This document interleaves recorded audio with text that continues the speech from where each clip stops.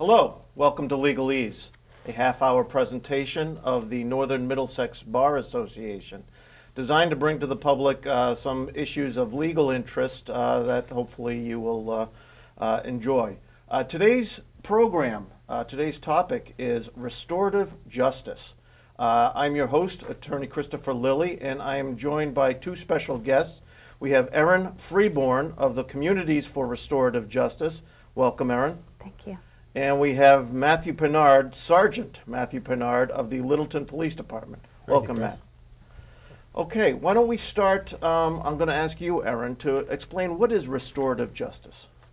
Restorative justice is actually a set of principles and practices that center around a few key principles. For instance, that harm or conflict and essentially crime is not just about a law being broken or a rule being broken. It's more about the relationships involved and the people who are harmed. So there are a set of questions that we can think about when we think about crimes in our communities. A lot of times we say, what law was broken? What should the punishment be? But for restorative justice, we want to look at that a little differently and say, who was hurt here? Whose responsibility is it? And who should be held accountable? Who is responsible for making things as right as possible? And that's the underpinning for everything that we do. And we really just try to bring people together who have been affected to talk about how to repair harm. Now, you are newly named as the Executive Director of the Communities for Restorative Justice. Can you tell us what that organization is about? Yes. Communities for Restorative Justice, it has been around for 15 years. It started in 2000. And it is a police partnership, police community partnership primarily. And that means we have 12 towns that we work with. Their chiefs have all identified restorative justice as a belief that they think is valuable and a way to deal with conflicts in their communities. So we take referrals primarily from the police department, but we also take referrals from other sources. So for instance, we can accept referrals from the district attorney's office or through the court, or even most recently we had a referral directly from a judge, and in that case we worked at the district level, so an adult offender, we worked closely with probation. So this is, we're looking at a diversion of a situation from what might ultimately go through the court system, correct? Yes, and most And often. we're talking about approaching it from a different approach, and the approach of restorative justice. Matt, what is a good case that you would be looking at that might be addressed for restorative justice? Now, before I have you answer that question, let me ask. Littleton is one of the communities that is part of the C4RJ community, correct? Correct. So Matt, you're involved with this. Very. How have you been involved? John Kelly, the prior chief, and I got together and we met with Chief Weatherby from Concord, who was a real driving force behind restorative justice, and kind of like got us on board in regards to it. And our thought was, you know, some of the cases that we're bringing to adult court or juvenile court that are, I wouldn't say petty, but taking a lot of the court's time, and there's no resolution to it, where the defendant goes with a defense attorney in front of the judge, and there's a $50 fine, and they walk away. There's no real restoration of the harms that have caused in the community. And we believe that with restorative justice and the C4RJ program, we were able to give us another tool to kind of come to a resolution in regards to a crime that committed. So what sorts of cases might you refer? Well, you know, Chris, a good case is a case that has a victim. And when I say a victim, it may not just be a one person. It may be, you know, property damage to like the conservation rail trails. We've had that where we have someone from the conservation committee come in. You know, the community is actually the one that's harmed because the rail trails are destroyed, the signs were destroyed, they were tagged, they were ripped down, and we found the offender. Well, you know as well as I know, if it goes to court with a case like that, yourself is going to defend the subject in front of the judge, and when they're there, you know, they'll pay the restitution and whatnot, but the victim really never gets their day in court. you know, the people that have to go and fix these signs, the people that have to go and repair these trails that have been damaged, they never really get their day in court, you know, and the offender really doesn't get to face the victim at this point in time. So what restorative justice does is it puts those two one-on-one, so the offender can actually see what harms they've created throughout the whole community. And that benefits both the victim and the offender. Oh, absolutely, absolutely. I mean, a typical case can go to court probably at a minimum 5, maybe 6 times if it gets continued on a certain issue, or if something comes up with an officer, or the DA has to push it on. And this is the victim coming to the case, coming to the court, you know, possibly 5 different times. Whereas we hold a pretty tight schedule when we run the circle, and the victim and the offender are there in the same room on a time that we mutually agree upon. Okay, you just use the term circle. Erin, can you explain what the circle is? Yes. A circle is essentially what it does sound like. We move the tables out of the way, we put our chairs in a circle, and it provides the opportunity for people to look at each other and for people to listen to each other without any obstructions. And our process does use a talking piece, so oftentimes it'll be a stone or something along those lines. But the process can go forward with or without that item, and that item could really be anything from something significant to something simple. For instance, your ink pen could be the talking piece if we wanted to have the process right now. And in that process, there's a facilitator, or a circle keeper actually, that guides the conversation and will ask certain questions. Oftentimes the questions are, what were you thinking and feeling at the time? And every person in the circle has the opportunity to talk about that. They have the opportunity, for instance, maybe little Johnny obviously will answer the question, what were you thinking and feeling at the time?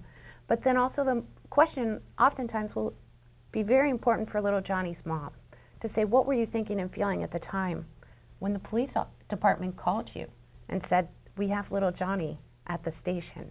And then to the victim as well, it's very meaningful to ask that question. What were you thinking and feeling at the time where you found your home broken into?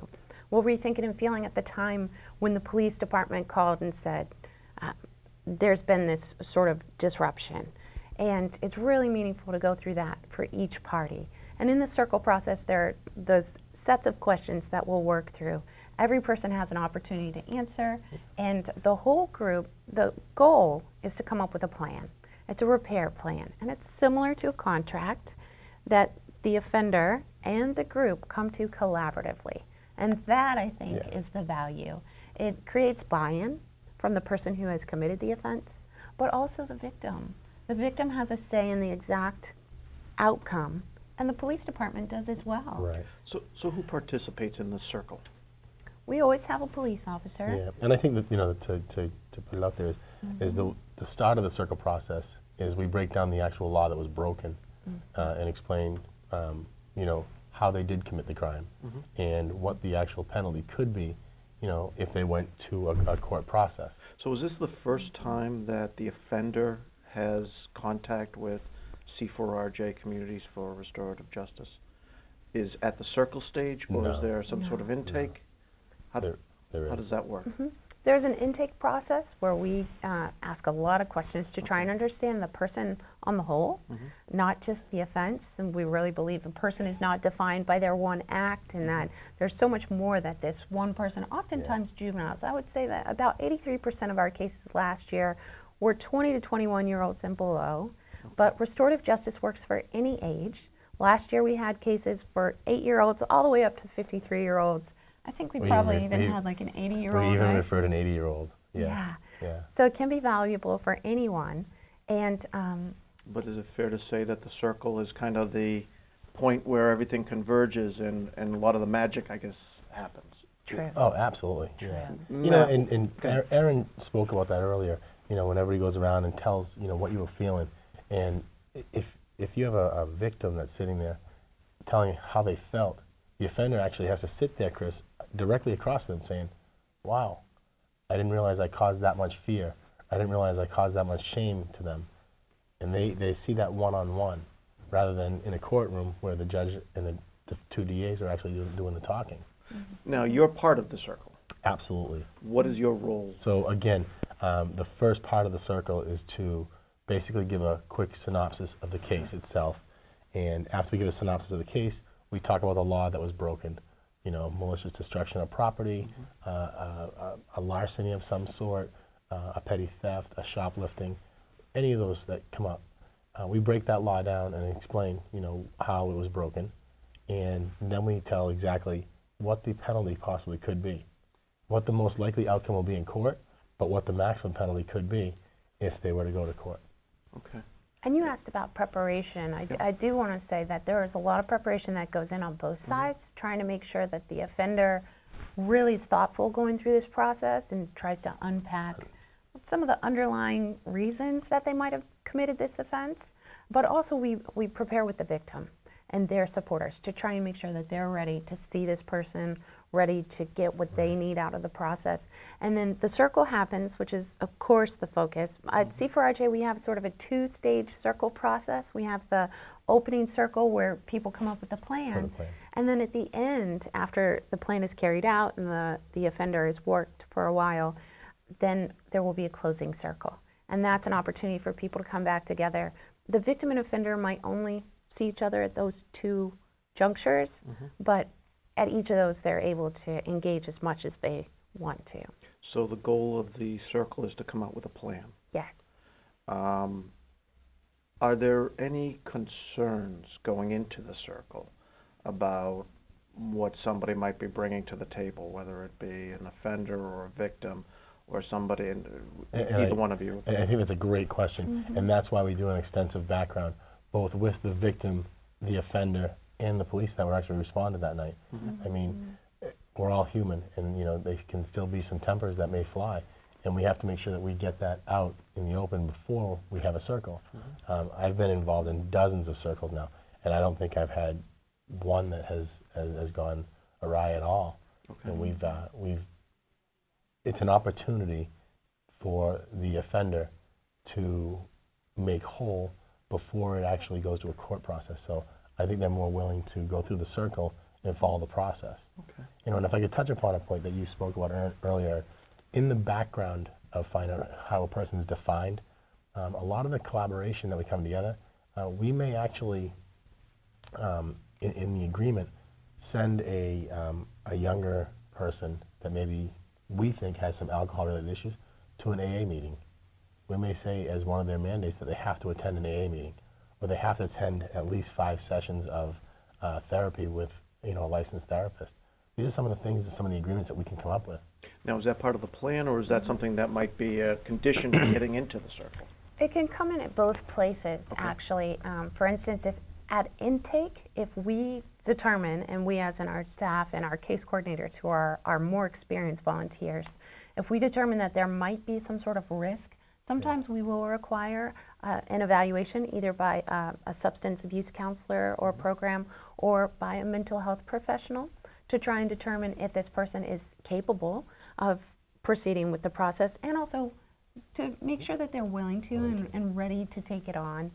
Because that's really important, and you want to make sure that you understand that before you do too much work with the victim, because we certainly never want to put anyone in a position where they could become re-victimized, or that they're going into a process that might be unpredictable or unsafe. So those are things that we try and build against. So it could be at the front end that we do those things, or it could be part of the plan. So let's say you find a situation where, unfortunately, it doesn't look like it's going in the right direction. What happens in that case to those types of cases? It goes back to the referring party. It goes back to you. It goes back to us. Yeah. And you know, we really try to make it work. After we come up with an agreement, Chris, the facilitator will work with the circle keeper, basically, and they'll make sure that the agreement is fulfilled. You know, if they're not making their weekly meetings with the facilitator, or they're not making, you know, their commitment that they're supposed to do, you know, they'll give them a warning and say, okay, this is warning number 1. You know, you're not following through with what you agreed upon. And then if it happens again, they'll do a second warning, but more with me talking to the person saying, listen, you are given this opportunity to work on this agreement before you go to court. If in fact you're not willing to do this, Then it comes back to me at that point on the third time, and we just file the charges with court. And at that point, it goes forward to the courthouse. So all of the referrals that I think you're talking about now come prior to court even becoming involved, right? Well, Most of them. yeah, probably Okay. I'd say 90% of them. But there are some that come from court? But there's a huge shift right now that's going on within the court where they're actually mandating as part of release, as part of probation, to complete a circle process. We use this process in a very large arson case. I don't know if you remember the buses that were burned in Littleton. But part of their probation was they had to complete the circle process through C4RJ. Okay. It was just one of the portions of that they were given through probation. But if they didn't commit and fulfill their agreement, it was going to be considered a violation of probation at that point. Okay. And we had probation that was involved in that whole entire process that time. Okay. So it worked out. So, Erin, you've gone through the circle process. You come up with a plan. What is the plan? Well, it's different for every case, and that's the beauty also of restorative justice, because we have as many options as the people in the circle can think of. And the circle together comes up to determine whether or not it's reasonable, whether or not it's achievable in the time frame that they have, and making sure that it's realistic, that the person of this age and ability will actually be able to follow through. And so it could be anything from apology letters, oftentimes are seen, and these are letters that our volunteers and our facilitators work with the offender to make sure that they're meaningful, that they actually are not just something you write on the back of a scratch pad, especially when we're dealing with a lot of times the younger individuals. We want to make sure that it's meaningful to the other side. It could also be some sort of service. I don't like to call things just blanket community service. The service needs to be meaningful, and it needs to be closely tied to either the person that was harmed or the community that was impacted or the type of harm that was committed. So for instance, you mentioned the conservation. Right. If the conservation land and organization were impacted, then the service could be back to that. Right. And it has to definitely be relevant to, one, the crime and to the victim. And a lot of the times, if the victim requests, maybe one of their charities needs some help. I remember one offender that we had, the victim was heavily involved in Loaves and Fishes and thought it would be very good for this person to volunteer at least 10 hours at Loaves and Fishes to see, the poverty that can be out there at certain people. And that was their charity they chose, and we thought it was, a great resource for us to use. How has that affected the offender who's gone through that process? Well, I think it comes down to the closing circle at that point. And again, the closing circle is basically, I would say, a celebration that we were able to, mend the harms that were done within the community. The victim was able to get their day across from the offender. And, we'll go around the circle again. Okay, you wrote the apology letter. Now tell us a little bit about the apology letter and why you wrote it and what you meant by it.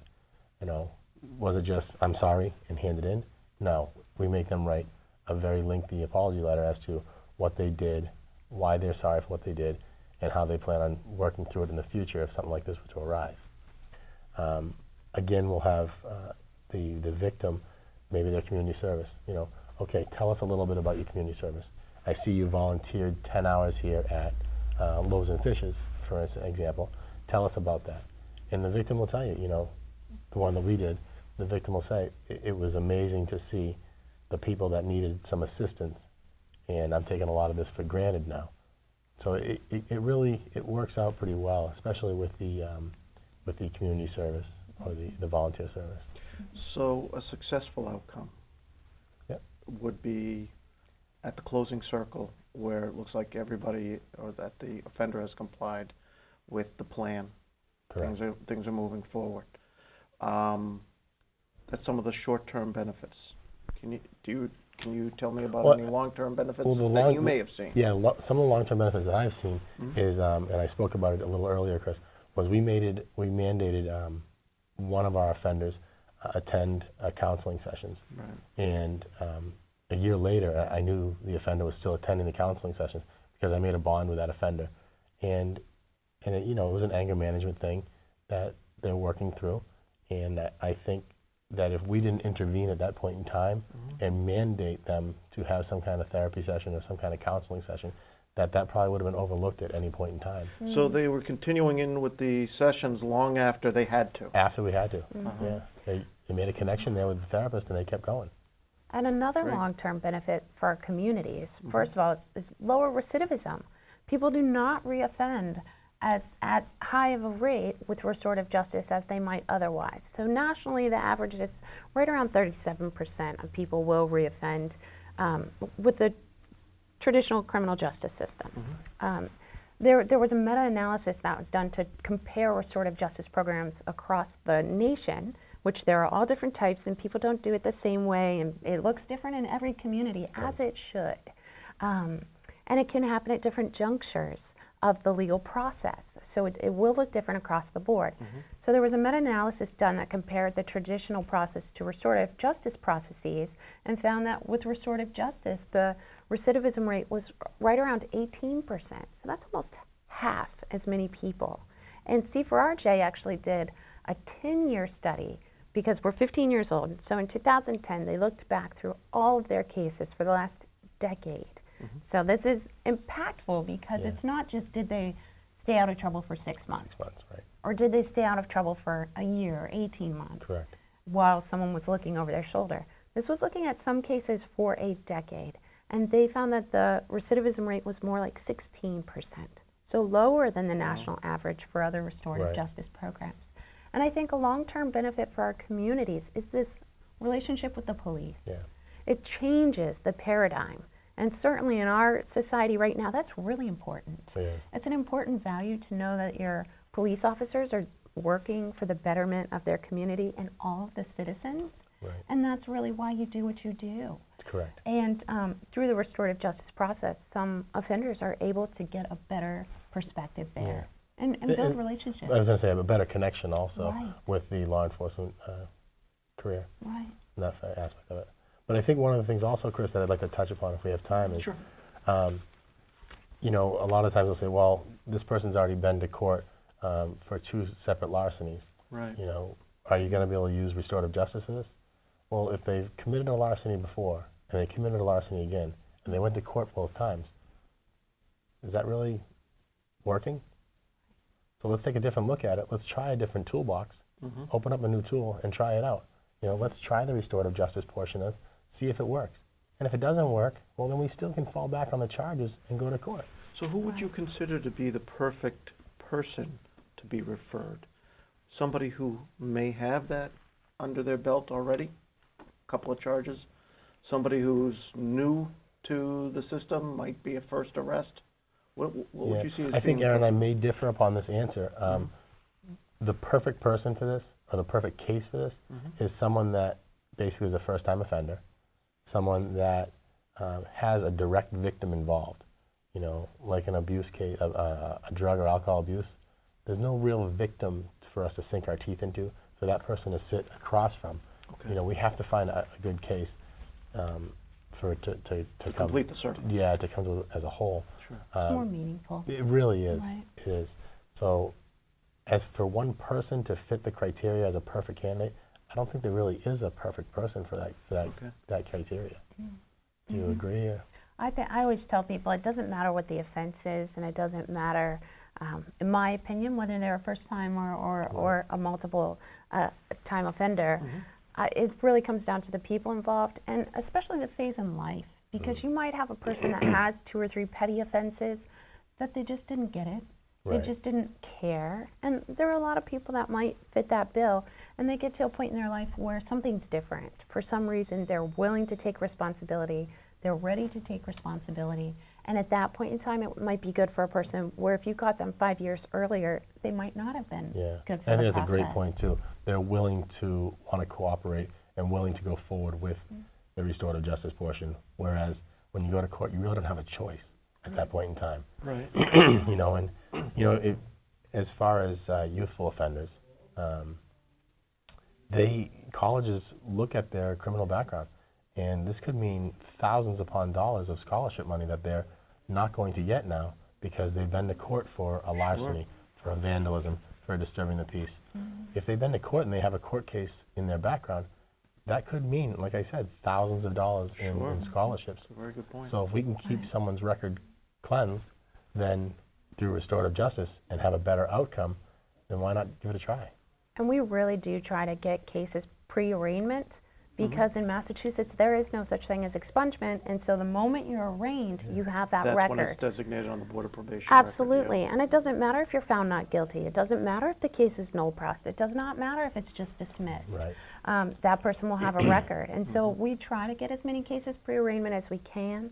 But I mentioned earlier, before we came on the show, that there's legislation pending That was my next question. in Massachusetts. I've read your mind. But there's legislation pending that would make restorative justice an option at different junctures of the legal process. So not just pre-arraignment or diversion, but also as that tool later down in the system. Because Matt's right, we want to be an additional resource, an additional tool for the legal process, because there are certain factors that you're just not going to be able to get through the court process, even if it goes swimmingly. A lot of times, everybody in the system can be doing their job and do it well and come out with a resolution that's not satisfactory to the victim or possibly to the offender getting what they need to not reoffend. I'll tell you, the communities for restorative justice would be a tremendous asset, or is a tremendous asset to the community, I think, as far as what might be available, not just through police referrals, but through court, through defense attorney Even the referrals. schools are starting to use them too, Chris, especially with a lot of the bullying that's going on as referrals. Right. The That's opportunities are great. endless. Unfortunately, we're running down to the end of the show. I'd like to continue this discussion, but I want to thank Erin Freeborn for joining us, as well as Sergeant Matthew Pinard. This has been Legalese, and I thank you for watching. Thank you. Thank you. Thanks. Appreciate it.